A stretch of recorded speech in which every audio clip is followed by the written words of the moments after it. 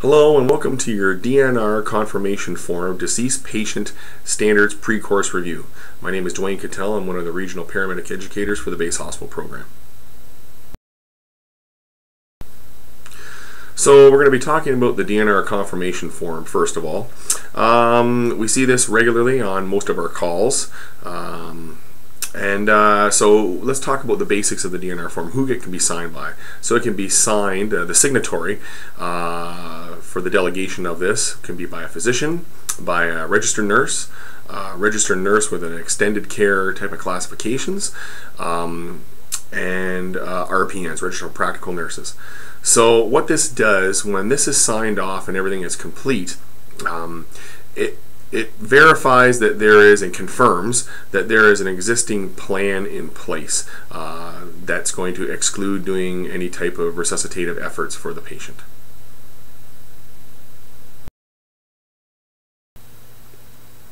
So what does this DNR confirmation form do for us as paramedics working in the trucks? It provides us with clear directions with respect to what patient care interventions may be initiated. It lists what procedures we can and cannot perform. However, it's the signatory is responsible for the existence of the form. So the doc, the nurse, the RPN, or the nurse with extended class type of care. And we're not really actually required to review the form or confirm the actual DNR on the patient's healthcare record. It's the signatory that's responsible for that. However, we need to just make sure that there are certain things filled out on the form so it is confirmed and valid and we can honor it. So the DNR confirmation form has a few interesting features that make it simpler for the families, the physicians, the nurses involved, and the paramedics and the patient themselves. It makes it easier to use. First of all, it's a single page, and it is bilingual, and it is noted that English is on one side of the form and French is on the other side of the form.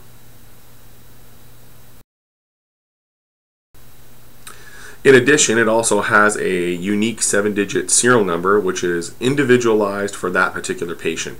No two patients have the same number. Having this number helps to validate the authenticity of the form.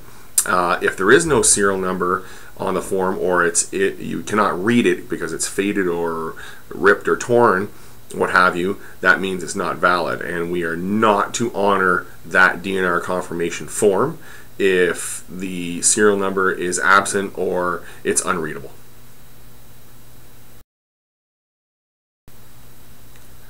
Therefore, because of the aforementioned unique features, it's considered a durable document. Because of this, there is no reason we don't have to sign the form, new copies don't have to be made for every single patient contact. As well, once the form is completed and signed by the patient's healthcare provider, photocopies can be made. We don't have to search for the original as long as the photocopy is there and everything, the serial number is legible and everything is filled out appropriately. We can honor that, which in turn helps keep the original safe in their patient care record.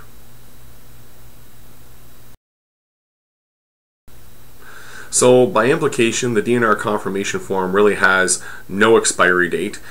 The expiry date would coincide with the patient's death. Changes to the DNR confirmation form can be made by the patient themselves or the substitute decision maker, as well as the DNR can be rescinded. Totally don't want it anymore, and that can be done by the patient or the substitute decision maker. And just note that it's always good to confirm that this is the patient's DNR, just in case it has been rescinded and that may not be reflective in their patient care chart where you're picking them up at.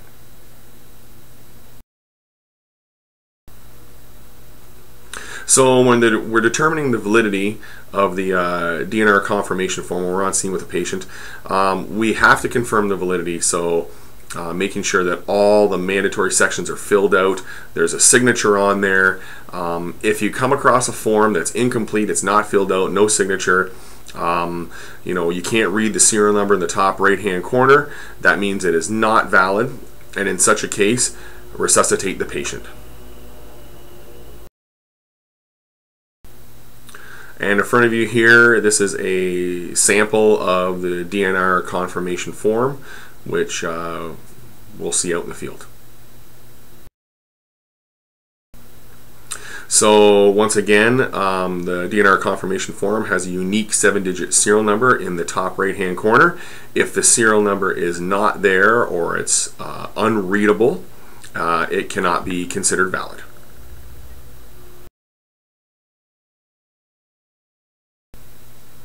So moving down the form, this next section of the DNR confirmation form, it contains the statement which describes the purpose of the form, which enables us to, as medics, to honor this DNR confirmation form. The patient's name is recorded here, first name and last name. And the statement in this section also sets forth the patient care interventions that can and cannot be done when the form is completed and signed by the designated healthcare professional. So the next section of this DNR confirmation form, point 1, is located directly below the patient's name and actually includes a definition of what do not resuscitate means. In addition, it also provides specific examples of what we can and what we cannot do when presented with this form for the patient.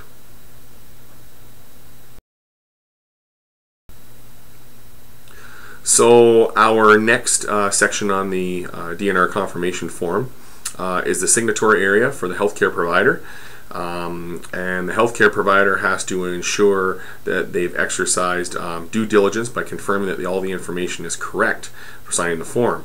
We as paramedics are not expected to investigate the condition or the reason why the DNR confirmation form is made or ordered for this patient, nor are we required to review or confirm where the actual DNR is in their patient's healthcare record. That is not our requirement. So within that same section, there's 2 tick boxes, and the first tick box basically is the plan that the patient, when capable of doing so, or a substitute decision maker, has decided that, you know what, they don't want to be resuscitated, or the patient has decided, I don't want to be resuscitated, so no CPR and no cardiopulmonary resuscitative efforts will take place.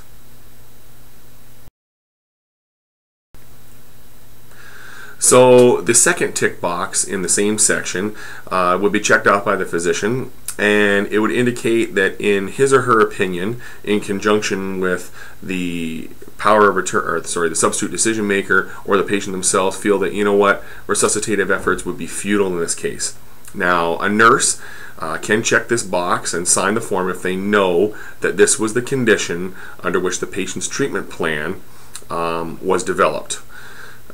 It is the responsibility of the healthcare provider who has signed the form to ensure that the documentation in the patient's health record supports and has indicated all the requirements for no resuscitative efforts.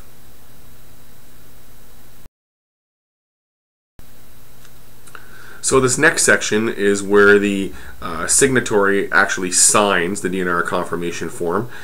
They check the appropriate tick box, which would indicate their credentialing or their professional designation. They print their name, their first and last name, in the areas indicated, as well as their signature and the date of the form.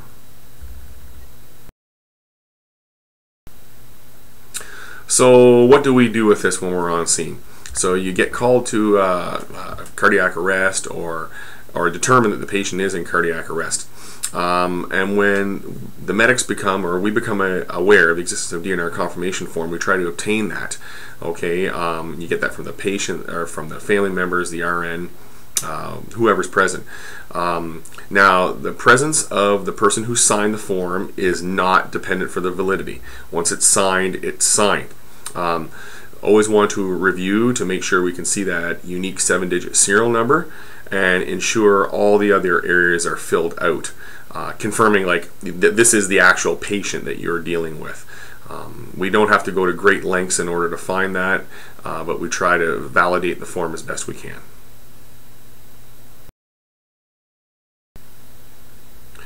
So when you're on scene, if you deem that the form is not valid for any reason, i.e. the serial number is unreadable or is not present, if the form is not signed by the healthcare professional, then resuscitate the patient. That is the directive.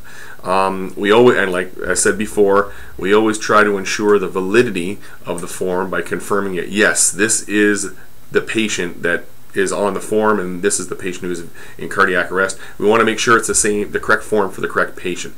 It is preferable to have confirming documentation to identify the patient. However, it may not be practical or feasible in all instances to obtain this information.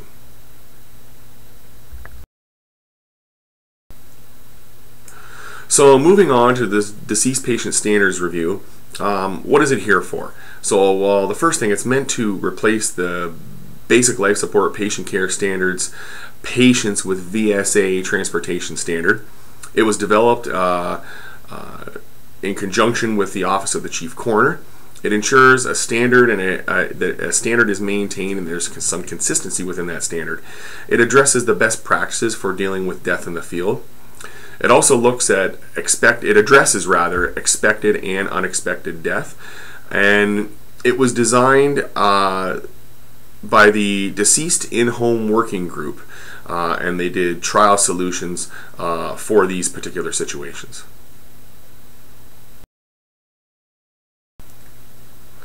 So looking at the Deceased Patient Standards document, doing a quick review here, it addresses three different types of situations. The first one is you're on scene, you've worked your VSA, you're in a house, you've called the base hospital physician, and a medical tour has been granted, termination or resuscitation order has been granted, and the patient is basically left on scene. The second situation is where you arrive to a VSA and you're either in a public place or family is not coping well, so you decide to move the patient to the back of the ambulance. You go through your resuscitative efforts and you call for a medical termination of resuscitation, and it's granted by the base hospital physician, and that's while you're still in the ambulance in the driveway in park. The wheels haven't started to move on the ambulance yet. The third situation is where you're called and you arrive at a VSA and it's either in a public place or the family's not coping well, and so you decide to move the patient to your ambulance.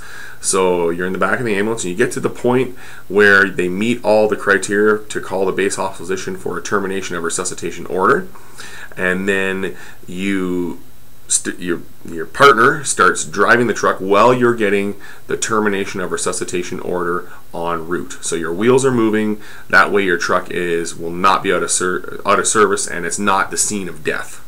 You would take it to the appropriate emergency department and they will help you with disposition of the patient.